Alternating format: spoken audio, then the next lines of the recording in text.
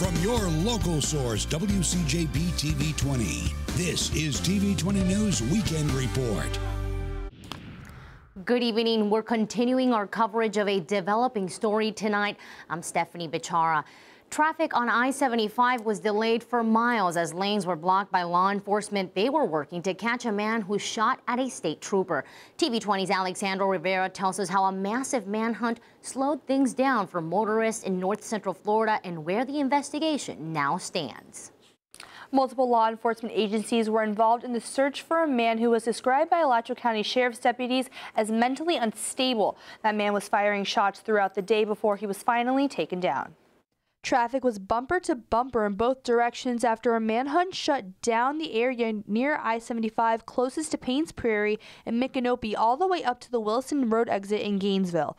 Florida Highway Patrol officials say they received a call from a state trooper at around 8:30 this morning that was inspecting a disabled vehicle near exit 376 on I-75. The trooper said he found a man lying near the forest line and approached him to see if he was all right. That's when he noticed he had a gun. At that point in time, the trooper was seeking cover and attempting to get the person to drop their weapon. The person stood up and entered the wood line. The trooper then was going back to his unit and of course was calling this in, and he heard 3 distinct gunshot noises. FHP called out to multiple law enforcement agencies. Officials say that it was a joint effort to conduct the search, noting it was a serious situation because of the suspect's unknown mental state. We don't know what his state of mind is. He has fired random shots over a period of time, so it's not a rapid fire situation where there's an intended target of which we know, but we are very concerned about this. The search shut down I-75 for hours, both northbound and southbound. We thought it was like a wreck or something like that. We didn't think that something this serious was going on. Ultimately, a joint effort between Alachua and Marion County Sheriff's offices took the suspect down. According to ASO, a rook, or an armed critical incident vehicle, was used to pin the suspect down once he was found. Officials say gunfire was exchanged between him and law enforcement officers. The suspect threatened officers and then shot at them first before gunfire was exchanged. That suspect is now dead, and although officials haven't specified how it happened, they felt they did their job to protect the public. Put yourself in the situation of this trooper doing his job this morning, stopping to assist a disabled vehicle. He approaches that vehicle and then is confronted with somebody with a gun. And he's just doing his job, trying to make sure that that citizen is getting the service that they need and being safe. But that trooper was threatened, and our folks have been threatened, and we're going to do what was necessary to keep our people safe and the public safe. As of now, this is an open, ongoing investigation being conducted by Alachua County Sheriff's Office. The only identification we have on the suspect is that he was a black male. Florida Highway Patrol is also not releasing the name of that trooper involved until the investigation is complete. The interstate is now open for both north and southbound lanes. Traffic is no longer being diverted. And as the investigation continues, you can look out for updates on our Facebook page and on our website, WCJB.com. Alexandra Rivera, TV 20 News. Thanks for that report, Alex. Let's get a first look at our weather with meteorologist Mike Gismondi. We've seen some rain here and there this afternoon. Will things clear up for tonight, though?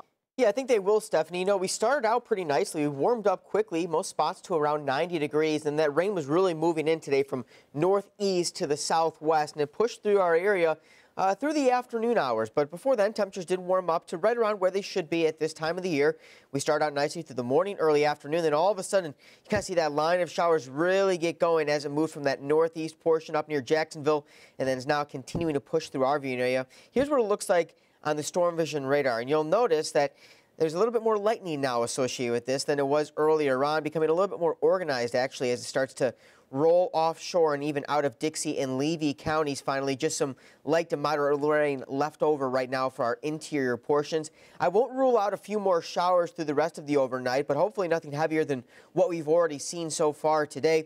Temperature-wise, obviously a little bit cooler, main reason being we've seen those showers push through, and that's really helped us out in the temperature department. Here's what it looks like through the overnight. Temperatures dipping down to around 73 degrees through the overnight. Should start out pretty nice for your Sunday, but where's the afternoon hold? I have that forecast for you coming up in just a couple of minutes. 3 years ago, on a day like today, a North Central Florida man by the name of Omar Gibson was reported missing. Since that day, his family has had many questions. Among all of them, the most important one remains unanswered. Where did Gibson go? TV 20's Danielle Prince shares with us what the day is like for his family. A case remains unsolved 3 years after Omar Gibson went missing. His family says the biggest lead police officers have come across was the recovery of Gibson's car at the Palms apartment complex on 39th Avenue in Gainesville. They said that they found his car. I thought maybe something else would come along with him being present, but then that's when it really got shaky for me. That was 3 years ago. Since 2012, Gibson's family says there have been no other leads. They hope time will change this. I just really hope somebody who knows something that they would at least speak out so my family could have closure, because this is not easy. Each day, Gibson's mother says she has questions running through her mind. What went down, what took place, where was he, who was with him. His mother has not been the only one missing him. His children do as well. Although Gibson's mom says they're too young to understand, the entire family deals with the pain of the unknown. Just the unknown, not knowing, that's what kind of break me down, but at the same time, I still have hope. Gibson's family says there is still a $1,000 reward for anyone with information leading to an arrest. If you have any information about Gibson's disappearance, please call the Gainesville Police Department. Danielle Prince, TV 20 News. Authorities say the caregiver of a missing Jacksonville boy has been lying to investigators about the child's disappearance. Officials with the Jacksonville Sheriff's Office say 32-year-old William Ebron has been arrested and charged with 2 counts of child neglect. Investigators believe Ebron was lying about the disappearance of his girlfriend's son, Lonzie Barton.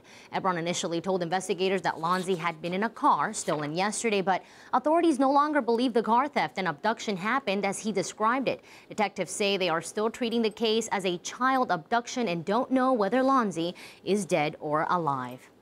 The investigation into the deadly shooting at a Louisiana movie theater continues. We'll tell you what officials are saying about the gun used in the attack. Plus, President Obama held the first formal press conference on his trip to Africa. After the break, we'll tell you what topics he discussed with the president of Kenya. That's up next on your TV 20 News Weekend Edition. Stay tuned.